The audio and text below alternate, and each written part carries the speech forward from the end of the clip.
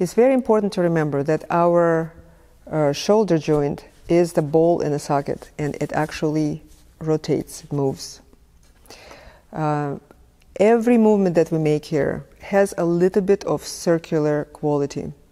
So when you go on up, and then if you drop your elbow right before you start your paintbrush, of course you can do it just like this. It works also. For that you need to have higher elbow.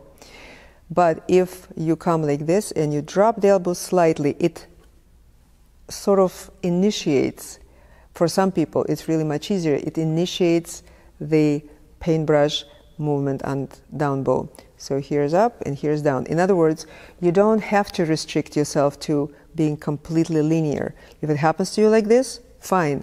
If you find it a little bit constraining, I would propose to try to do this. So up, and then elbow leads and down, and then